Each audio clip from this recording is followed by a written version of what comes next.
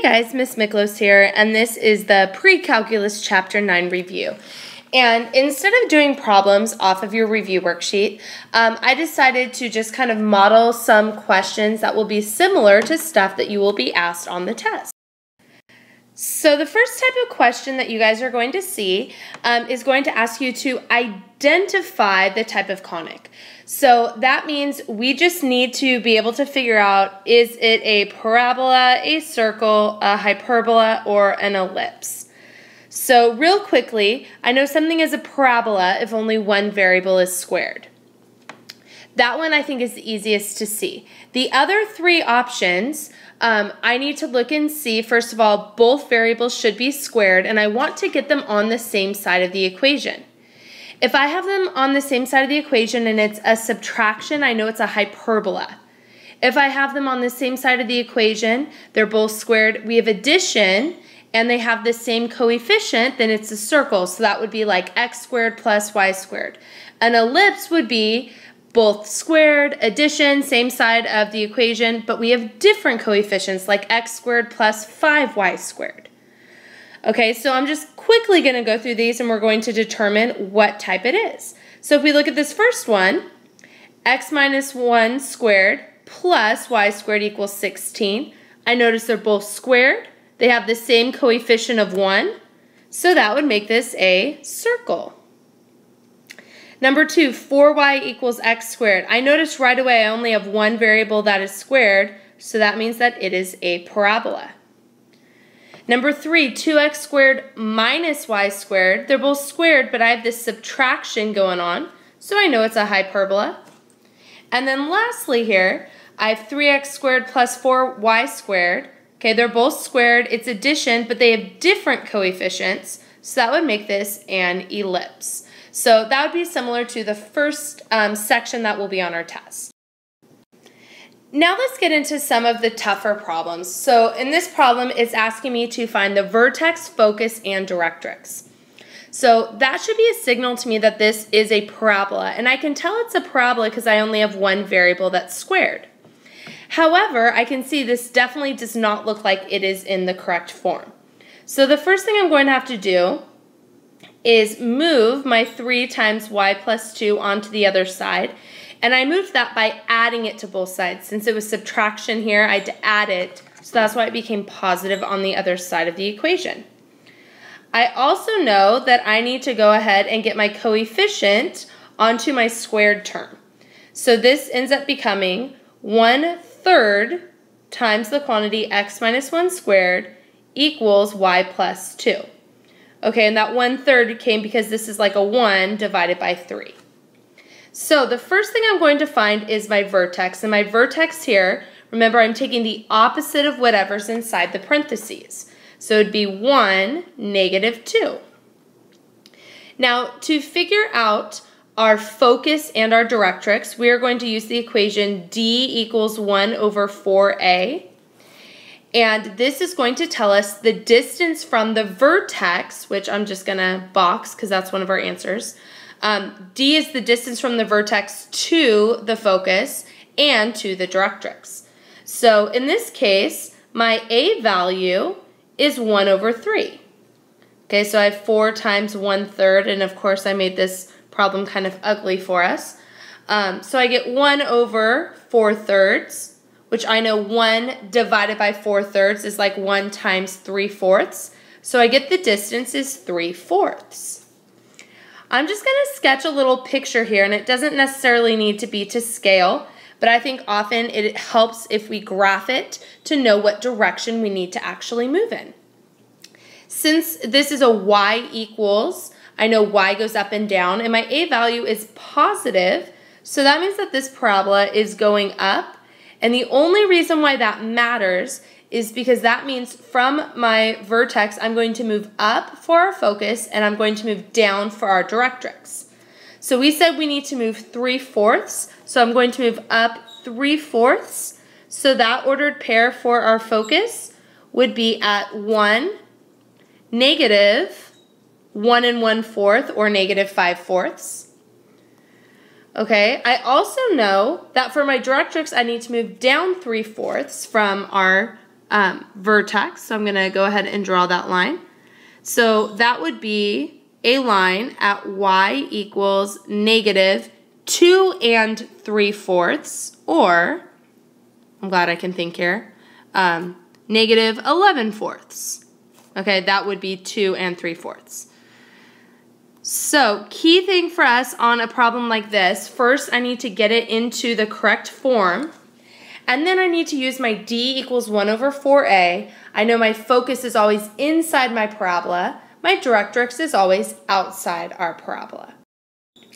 This next problem is asking us to find a center and a radius, and looking at these squared terms, I can tell this is a circle. It also appears that we need to use completing the square because I have an extra x and I have an extra y. So I'm going to go ahead and group my x terms together, and I'm going to group my y terms together, and it is set equal to 0. So I need to go ahead and figure out what to add to both of these to create a perfect square trinomial. So here I'm taking 4 and I'm going to divide it by 2 and square it. So I end up getting plus 4 because I know whatever I add to one side I have to add to the other side. My other one here, I'm going to take that negative 6 and divide it by 2, which is negative 3, and square it. So I'm actually adding 9 to both sides. So when I factor this, it becomes x plus 2 squared plus y minus 3 squared equals 13. Just a reminder that this value is always half of the middle coefficient, and that is true because these are both perfect square trinomials. So my center is negative 2, 3, and my radius in this case would be the square root of 13 because I know this represents r squared. So these would be our two answers. On this problem, we have an ellipse, and I can tell it's an ellipse because it's addition, they're both squared, and they have different coefficients. And this one's nice because it's in the correct form. So we need to find the vertices and the foci. And in order to do that, I actually need to find the center first, which would be 1, negative 3, because once again, I'm taking the opposites. And I'm going to go ahead and sketch this out for myself just so I can have a visual aid. Okay, this 25 means I'm moving to the right 5 and the left 5 because 5 is the square root of that value. So I'm going to go ahead and move to the right 1, 2, 3, 4, 5, and move to the left 1, 2, 3, 4, 5. This y denominator is telling me how far up and down to move, and since it's 16, that's telling me to move up 1, 2, 3, 4, and down 1, 2, 3, 4. So technically, this would be what our circle looks like. Now, what is significant about this is I know that our vertices are always on the major axis, which is the longer denominator, or the longer, I should say axis, I guess, which it's saying which side do we go out further on? Do we go out further on x's or on y's? And I can see from this we go out further on x's because it has a bigger denominator. So those ordered pairs appear to be, it looks like it was 1, 2, 3, 4, 5, 6. So I have one of 6, negative 3. And this other one is at negative 4, negative 3. Okay, so we can find those without graphing, but I think graphing makes it a little bit nicer. Now to find our foci, the way we find foci is c squared equals a squared minus b squared. A squared and b squared represent these denominators, and I always do the big minus the small. So in this case, I'm going to do c squared equals 25 minus 16. So c squared is 9, so c is 3. So what that is telling me is that from the center, I need to move to the right 1, 2, 3, and to the left 1, 2, 3. And that is in the direction of the major axis. So the vertices and the foci should be going in the same direction. And those ordered pairs would be 4, negative 3, and negative 2, negative 3. So that's how we find vertices and foci in an ellipse. Next, I just want to go through some that are graphing, and in the graphing section on your test, these problems are already going to be in the right form for the most part. Like this is already in the right form. And we just need to find enough characteristics to help me know how to graph this. So first of all, I can tell that this has to be a parabola because only one variable is squared. So I need to find out what my vertex is, and it appears my vertex would be 1, -1. Okay, so I'm just going to make kind of an ugly looking graph, but hopefully you guys will get the hang of it. So I'm plotting my point at 1, -1. The fact that this is an x equals graph tells me my options are right or left, and the fact that our a value is positive tells me it's going to go to the right.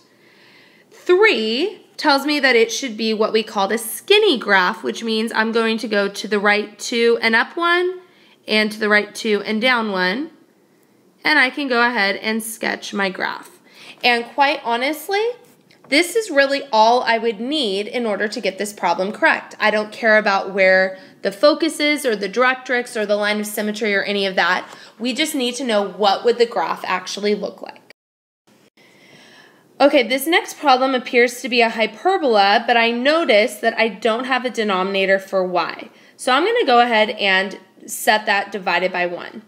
I know this is in the correct form because it's already equal to 1, and I'm just going to write a note, this is a hyperbola. Our center is going to be at 0, 0 because I don't have parentheses for x or for y. So I'm going to go ahead and put a point at 0, 0. Now this x denominator tells me I'm going to move out 3 to the right and 3 to the left. And the y denominator tells me I'm going to move up 1 and down 1. And I'm going to go ahead and draw our box. And the reason why we're drawing the box is so that I can go ahead and figure out where the heck these asymptotes are going to be. Now, to figure out if I'm graphing up and down or if I'm graphing right and left, it depends upon which variable is positive.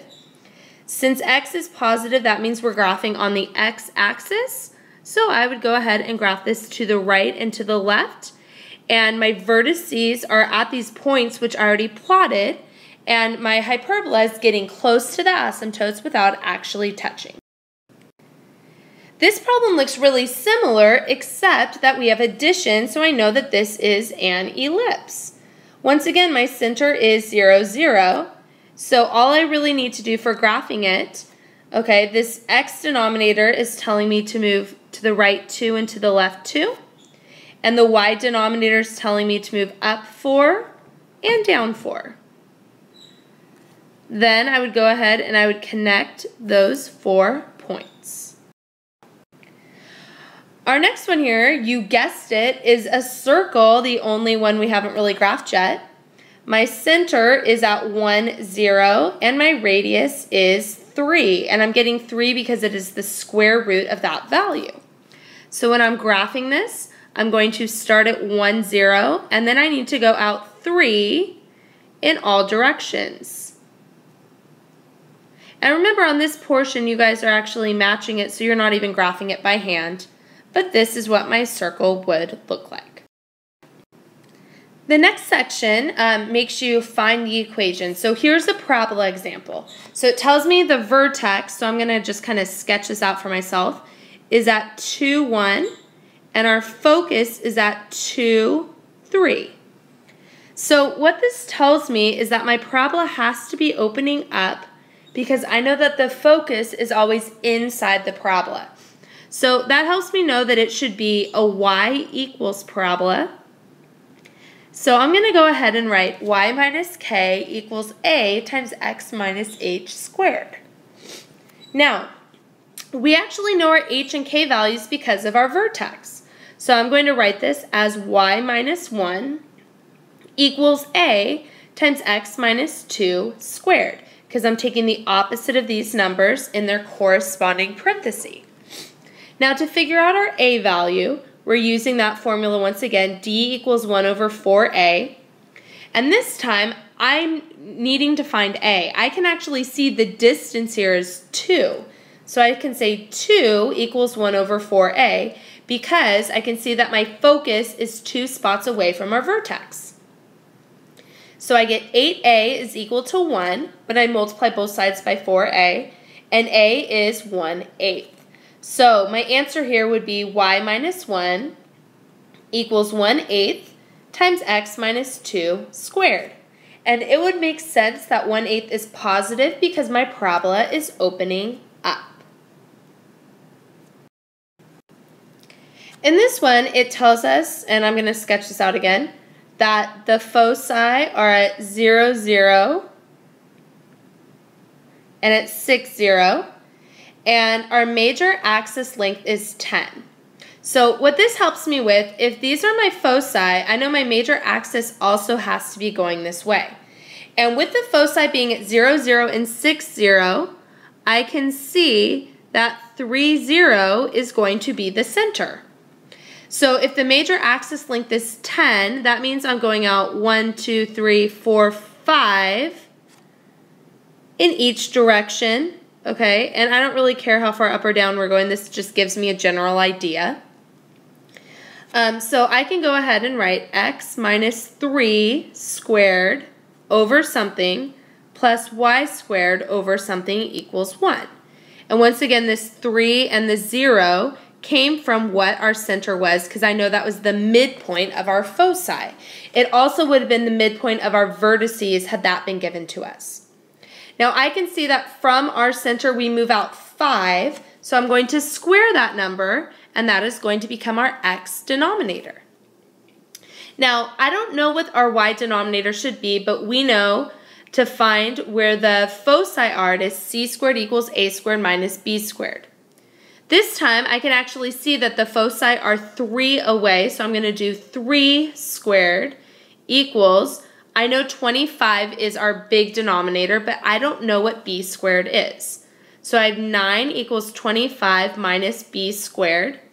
So negative 16 equals negative b squared, and 16 is b squared. So 16 would become our denominator.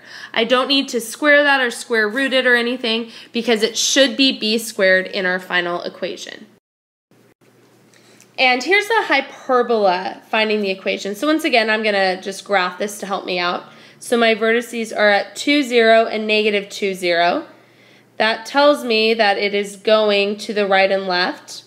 I kind of missed where that was, but it's just a sketch, so it doesn't really matter. And it tells me that my foci are at 3, 0 and negative 3, 0. So some things that I know, I can see here that the center would be at 0, 0. And since it is going around the x-axis, that means my x value is going to be positive. So I know I'm going to have x squared minus y squared. I can see that I'm moving out 2 from our center in the x direction, so that denominator is going to be 4 because I'm taking 2 and I'm squaring it. For our hyperbola, our equation to find the foci instead of minus is plus. So I can see that our foci are 3 away from our center. So I'm going to do 3 squared equals 4 plus b squared. So 9 equals 4 plus b squared. So I get 5 is our other denominator. And remember, with a hyperbola, the major axis is whichever one is positive. So it could be that our other denominator is actually bigger, but since x is positive, that's how I knew it was going to the right and to the left. So that kind of sums up conic, and now we're moving on to polar. So the first 3 polar questions are going to be x equals r cosine theta, y equals r sine theta. Remember, y, sine, it's dumb, but it helps. Okay, and then r squared equals x squared plus y squared. Those 3 things you guys need to have memorized. Then there are some problems where we need to convert. Okay, this first one, this is already in polar, so I need to get rid of r and theta and get it in terms of x and y. I know r cosine theta is equal to x, so I'm going to just substitute that in, and I would get x equals 4. And we know that r cosine theta equals 4 is just a line. Okay, my other equation here is in rectangular form, and I want to convert it into polar form. So I know x squared plus y squared is equal to r squared. So my whole point here is I'm getting rid of x and y and replacing it with r and or theta. And then I would just say r equals 3 because I would square root both sides because our polar equations tend to have r isolated. Now, if this was free response, I would accept either of those answers, but this is multiple choice, so you guys would just see one of these as the answer option. The next thing we learned how to do is actually graph ordered pairs, okay? So I just want to go through 4 of these really quickly, and why don't we call these A, B, C, and D. So this first one, 2, 3 pi over 4, I know a lot of you guys converted that into degrees, and this would be 135 degrees. And just a reminder that each line is worth 15 degrees. So I'm going to go to the right 2, and then I'm going to move 135 degrees, and I'm going to put that point and label that A. So key things for us, if it's positive, I'm moving to the right, and then I'm moving on a positive angle, I'm moving counterclockwise. Okay, for B, we have to start with a negative value, and I know pi over 3 is actually 60 degrees. So this time I need to move to the left 3 and then move counterclockwise 60 degrees. So I'm moving to the left 1, 2, 3, and then I'm moving, let's see, 1, 2, 3, 4 different lines there, and that would be point B. Okay. Our third point here, this one's kind of interesting because our radius is 0. And so if our radius is 0, that means I can just put the point at the pole, and that would be our point C. And it doesn't even matter what our angle was. Lastly here, -2, -7 pi over 4. Okay, -7 pi over 4 ends up being, let's see, negative 315 degrees. And so what this is really telling me to do is move to the left, and then I know a negative angle means I move clockwise. Now if I really wanted to, I could also add 360 to this to make it a positive coterminal angle and figure out that it would be 45 degrees. So if we look at this, -2 means I'm going to the left, and then I could go counterclockwise 45 degrees, or I could go clockwise 315 degrees, and I end up at the same exact spot. So this would be point D. The next section is going to make you classify the type of polar graph.